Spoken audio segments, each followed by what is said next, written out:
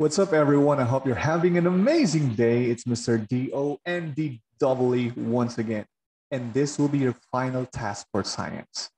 Okay, now allow me to discuss the script template that you're going to use on your video. Okay, now your final task is about a demonstration of the three laws of motion. But of course, you have to choose between first, the second, and the third law. Okay? So here's the script. This is important since we have to follow the script, or if you can go beyond the script or you would like to add some ad libs or other informations, yes, you are free to do so. But this will be a generic one or a standard one, or I guess standard. Okay. Now you can add, but we have to follow still the script. All right. So let's begin with an introduction. You have to introduce your name first, of course. Good morning. My name is Justin of grade 6 Larasati. And today I will be demonstrating the third law of motion. If ever Justin prefers the third law of motion, the law of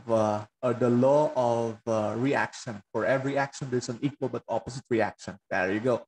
Now, after that, you're going to be explaining that particular law that you have chosen. Say, for example, third law, so you have to explain what is the third law of motion. The third law of motion states that, there you go, and you have to explain it in a video.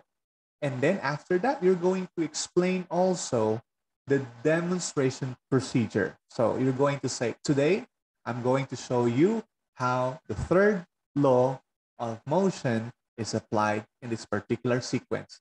And then you're going to explain what you're about to do. Okay? And number 4 is the demonstration.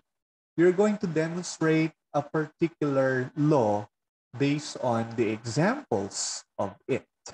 So we are thinking like maybe a ball, bouncing a ball. So that's the one you can dribble. You can show your handles, as they say. You can show your handles for dribbling the ball.